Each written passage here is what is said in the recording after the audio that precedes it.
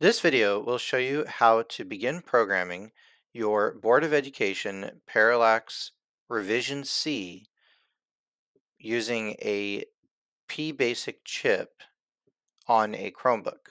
If you are using a Windows or Macintosh computer, please refer to the help document for the steps associated with those operating systems. The steps are basically the same, but they have a few extra steps. In the Robolopes Boe-Bot training folder, please open using a Chromebook for programming in PBASIC.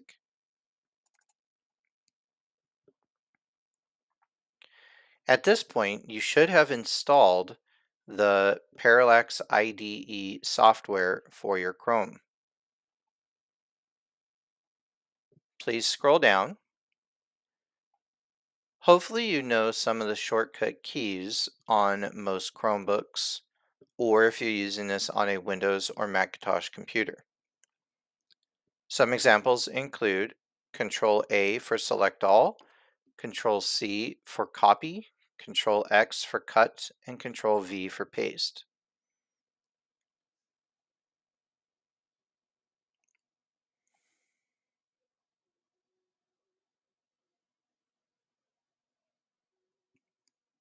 In the tutorial, please scroll all the way down to page number 5 in the PDF or page number 2 according to the pages in the document.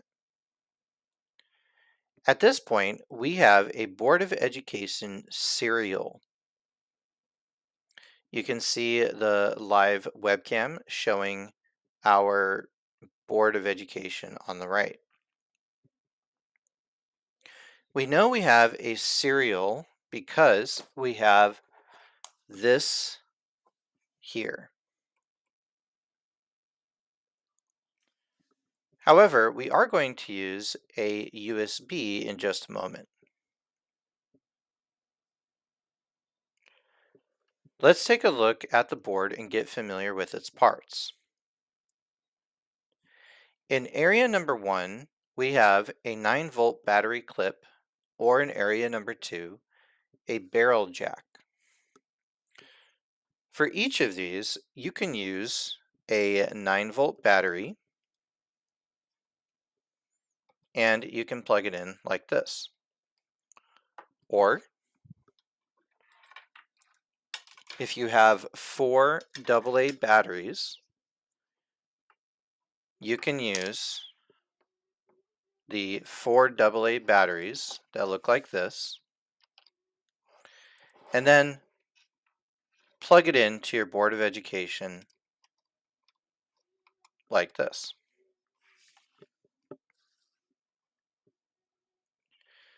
Make sure that your batteries are fresh and new. If your batteries are old, they may not supply enough voltage. A 9-volt battery has more voltage than the chip actually needs.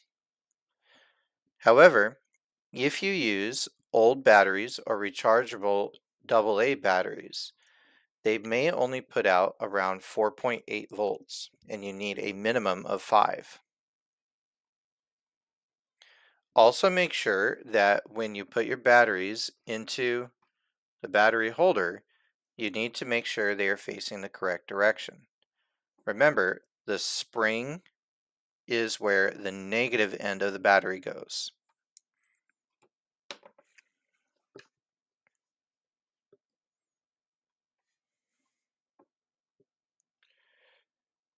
Number 3 is your voltage regulator. The voltage regulator is shown here. For the entire board, we need only 5 volts. Remember, voltage is equal to the amount of current times the amount of resistance. We only need 1 amp of current maximum for the sockets and pins labeled VDD. VDD is actually shown right here, which is below these two servo headers. Just here, below the voltage regulator, is the power indicator LED. When you have your batteries plugged in,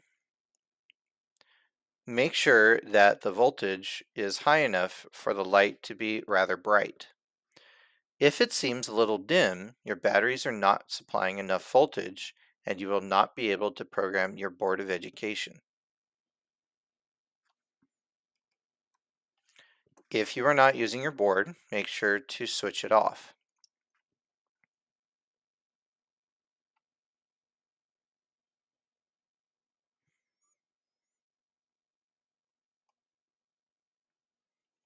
Going back to the servo headers here. A servo are the motors essentially that will be used to turn the wheels. Now, below these and above them, you will see little labels. For VDD, you can see 12, 13, 14, and 15.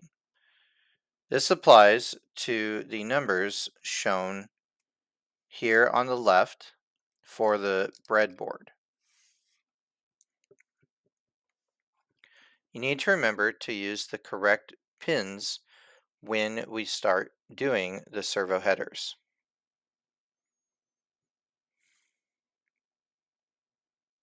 Number 6 is the power header times 3. Again, as shown, there are 3 power headers with 3 different labels: VDD, VIN, and VSS.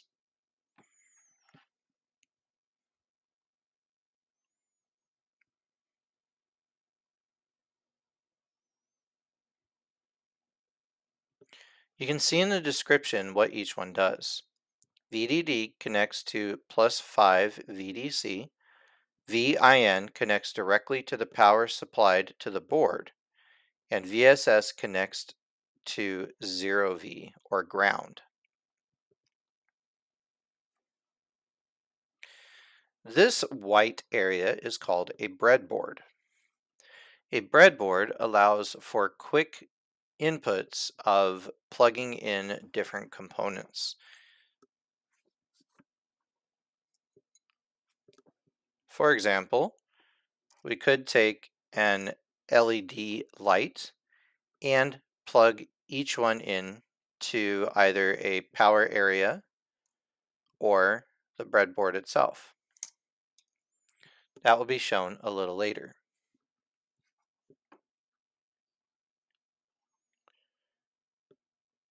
Number 8, this is shown on the left side of the breadboard.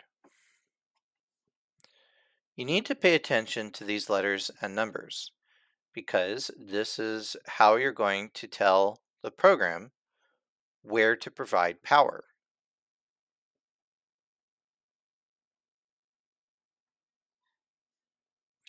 App mod header times 1. This is located directly in the middle of the board here.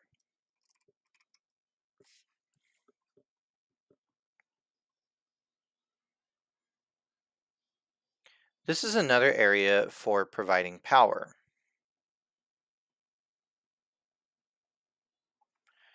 The reset button, located directly beneath the app mod header, is used to cycle programs. Basically, if you put a program into the chip and you want it to start over, you can click this little button.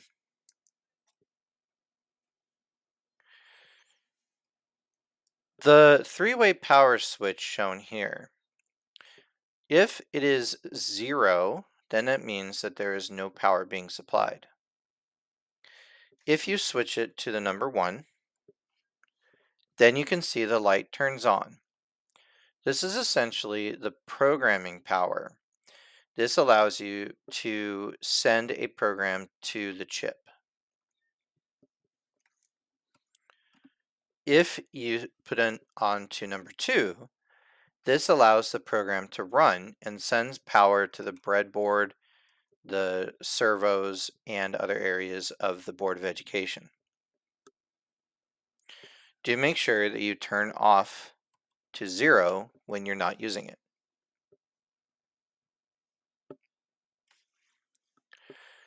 Number 12 is a socket for basic stamp. You can see in the picture in the document what it looks like without the um, basic stamp chip inserted. In mine, I actually have the chip inserted already. All you do is gently push the chip into its appropriate pins. Make sure that the writing shown here is the correct direction, meaning you can read it. It's not upside down. Please do not remove this chip. This chip is not meant to be removed unless it is broken.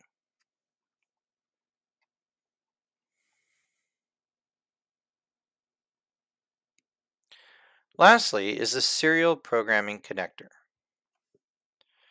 This is shown over here. Now, because we do not tend to have serial ports anymore, we need to adapt it to a USB. The USB adapter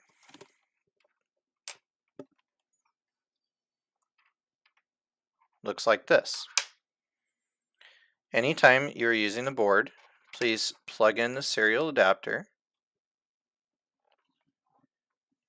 and now you're ready to keep going.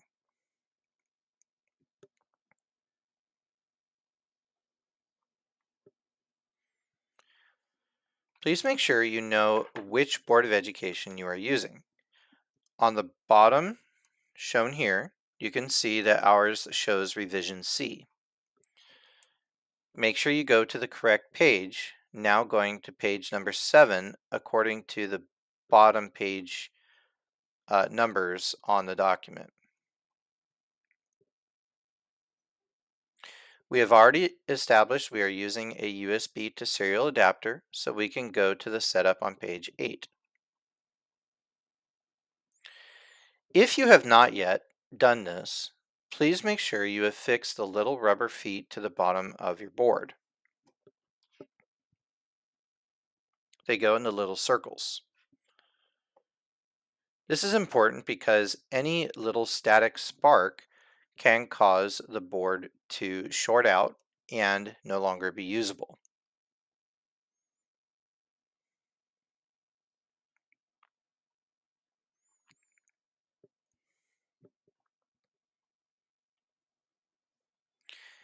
At this point, you are all set up for the board itself.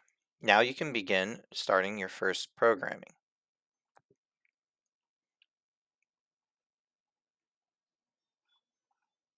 Again, you need to scroll down until you reach the first programming page, because these are the other revisions of the board.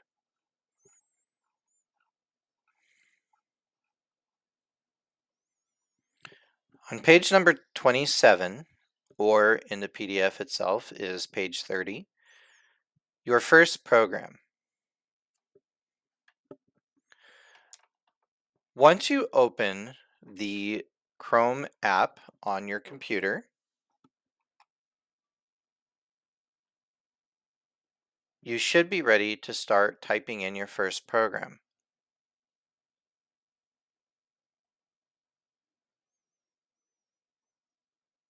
Again, if you don't remember, you can go ahead and launch it directly from the Chrome Web Store or by typing in Chrome // apps. And then you should see the apps here.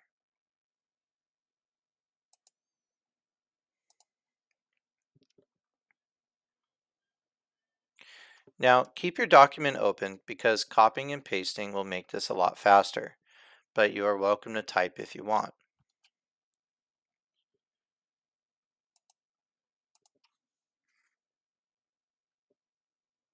What you're going to do is start with the example program. The document shows you exactly what to do, but I will go ahead and show you what to do as well.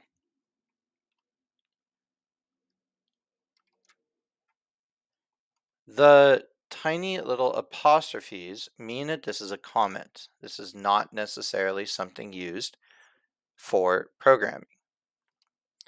Now, the training document indicates that you should have the stamps in class first program.bs2 shown above the stamp BS2 lines that are already there. It's not required to do that. So let's go ahead and save our file according to what the training document shows. Training document calls this first program.bs2, so let's go ahead and put that in.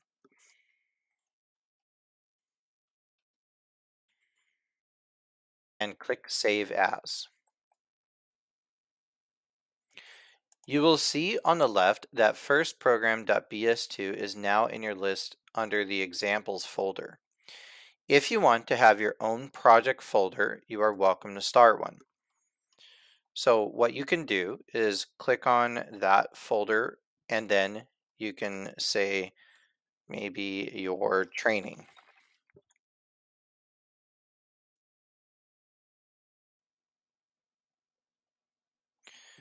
Again, it really doesn't matter what you do with this. You're welcome to do any folder you want.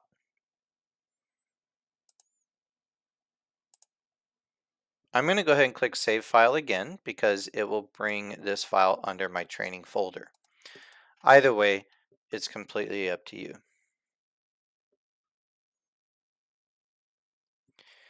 At this point, I'm going to go ahead and copy and paste all of the example program in the blue area.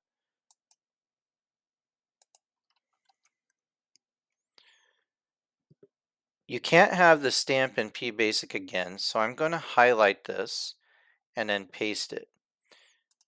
Now, if you are using a Chromebook or anything with a touchpad, you need to use a two-finger click, or if you're using a mouse, do a right click and then paste, or on your keyboard, you can do Control and V.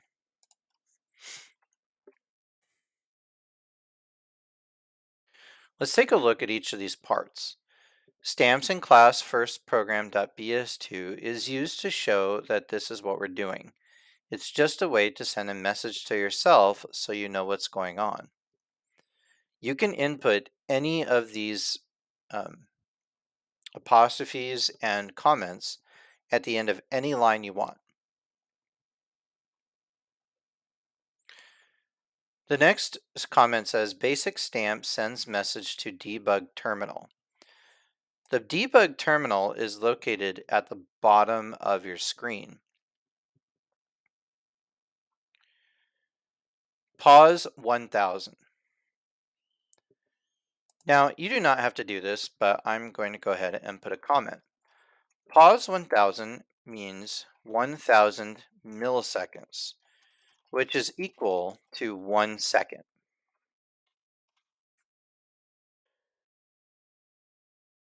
Remember, milli means 1,000th or 1 over 1,000. So if there are 1,000 milliseconds, this is equal to 1 second. What we are telling the board to do is to pause for 1 second. The reason for this is because we do not want your computer thinking that this board is a plug and play device similar to a mouse or something like that. What we want is for the computer to understand that this is a separate device. Now, first you have the word pause. Pause simply means telling the program to wait. Debug tells the program that you want the board to send some sort of message to your debug terminal on the bottom. End means that you want the program to stop after this last line. If you do not put the word end, it probably will end anyway, but you can also put in other endings such as loop to make it go around again. Because we want this to actually stop, we're going to leave the word end. Okay. At this point, you are going to need to plug in your USB cable. So make sure that you use the USB cable supplied with the Board of Education. Plug it in to the USB port. Make sure you have it the correct direction.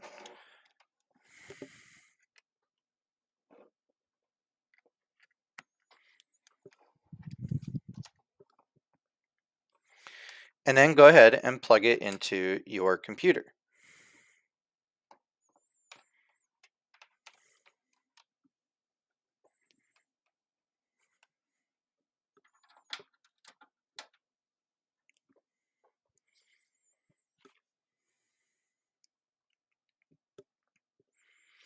At this point, you should see a green light appear on your USB serial adapter.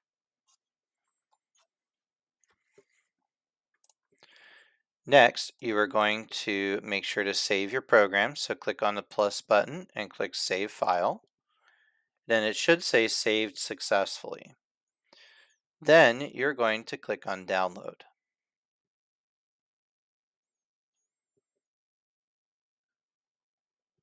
Now, if you click on Download before turning the device on, nothing will happen.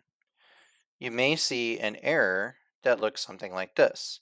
Serial connection not found, no basic stamps found. If you forget to turn it on, simply turn it on to the first switch. You should see the power light turn on and you can click refresh. If everything works, you should see that download window disappear, and then since you have a debug line, you're going to see on the bottom the message that was sent to your basic stamp, which is what you typed. Hello, it's me, your basic stamp, which should match what you have in red up above. What you have done is you have sent a message to your board, specifically to the basic chip here. The chip's been told to send the message after 1 second back through the USB to your computer and then send to the debug terminal the message you indicated. If you want to do it again, you are welcome to push the reset button. And you'll see the message appear again. Now notice that I didn't switch to number 2. It's not necessarily required to switch to the second one because we are not necessarily running any servos or anything yet. Okay, we did our first program.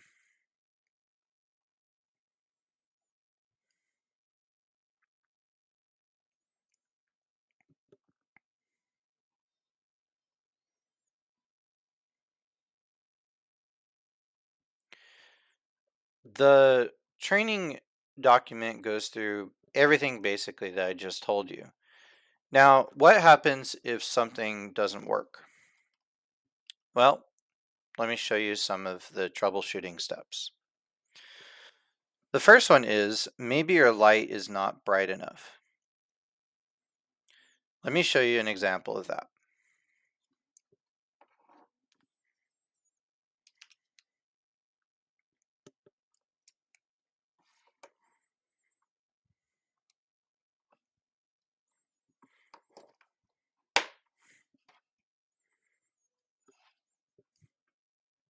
Notice how my light does not seem to be as bright. When this happens and I click on download, it shows that there is no serial connection found. If you do this on a Windows or Macintosh computer, you might see a couple of messages that say yes and yes, indicating that the connection is there. But for some reason, it's just not working. This is because you don't have enough power. If your batteries are too old, or if you put them in the wrong direction, for your AA batteries, you may see this error. Just make sure that you have them plugged in the right way, meaning the negative side in these springs, and make sure that all your batteries are new and have enough voltage to at least equal 5 volts total.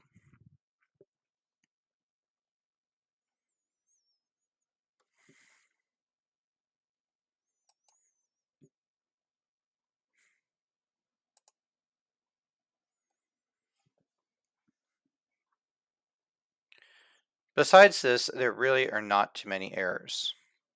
The only other thing that could have happened was a spark may have fried your little board here.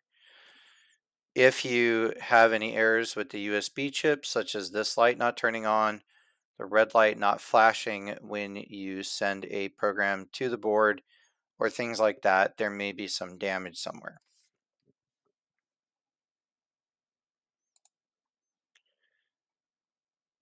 Okay,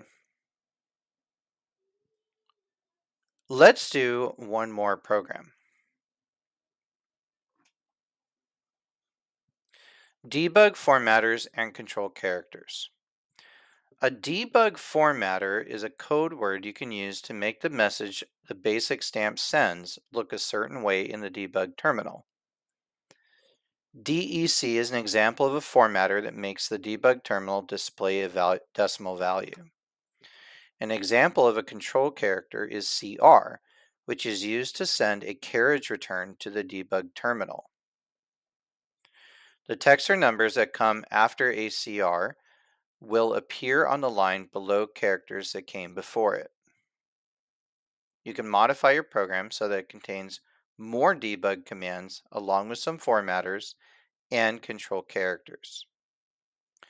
Let's go ahead and try this set of lines of code.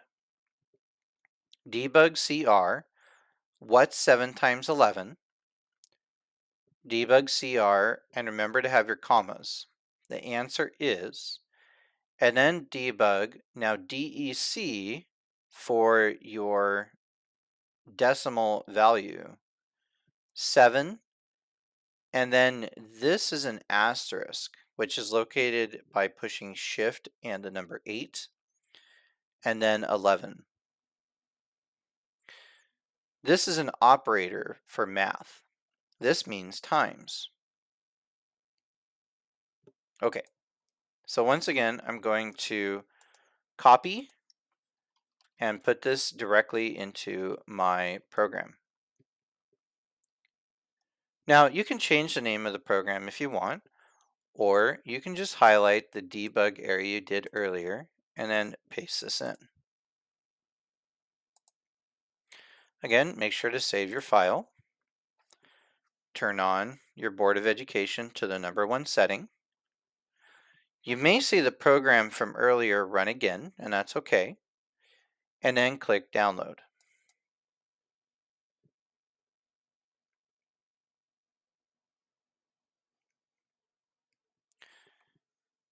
Go ahead and click the off on the 0 switch. Now you'll see in the debug terminal, what's 7 times 11, which is what you asked it to write earlier. And then again, you asked it to write the answer is. And then directly after that, it put the answer for 7 times 11. So your chip can do simple math programs on its own.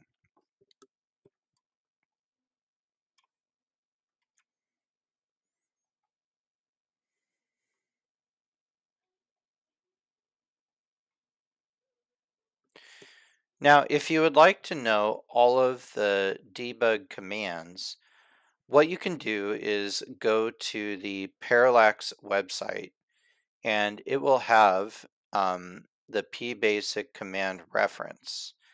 And so it can show you all of the debug examples and things like that.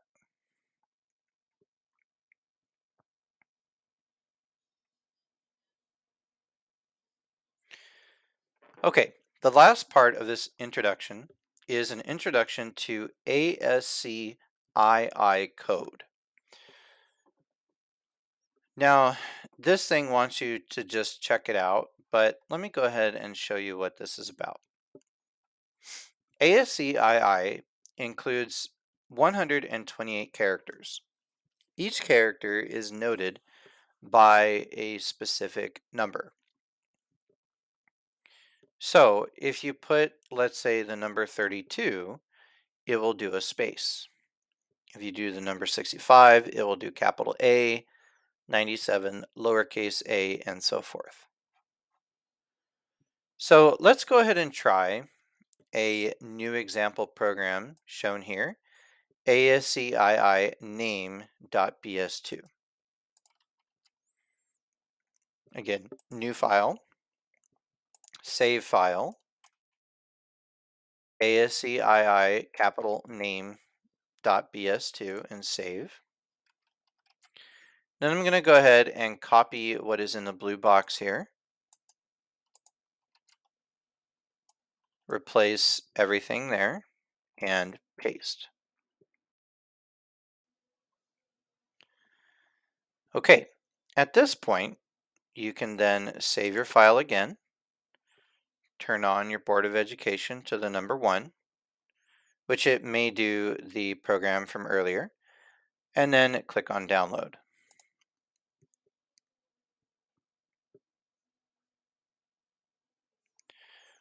What it's showing is Basic Stamp 2.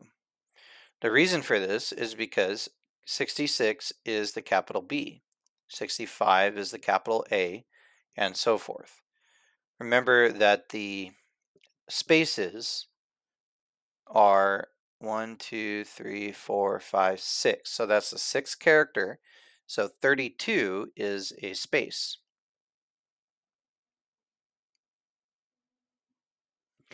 Remember to turn off your Board of Education when you're done with it. And you've completed your first ASCII code.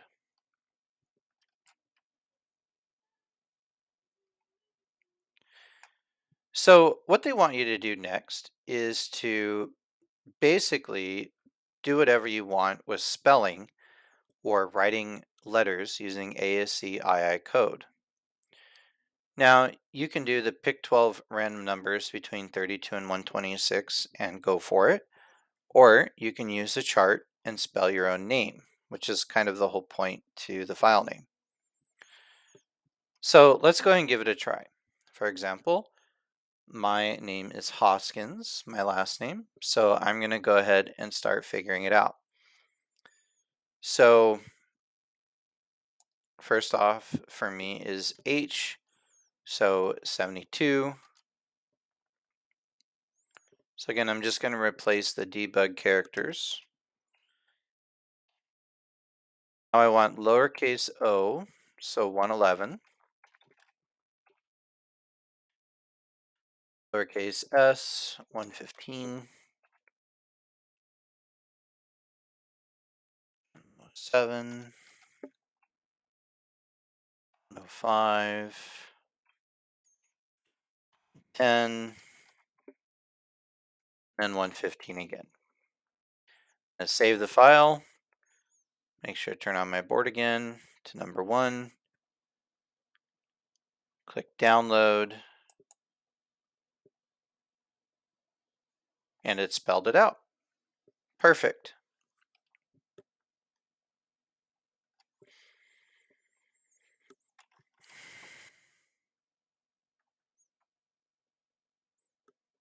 Okay, at this point, you finished your first set of programming. Make sure that when you're done, you turn off the power, you remove the battery pack. First, you remove the USB cable directly from your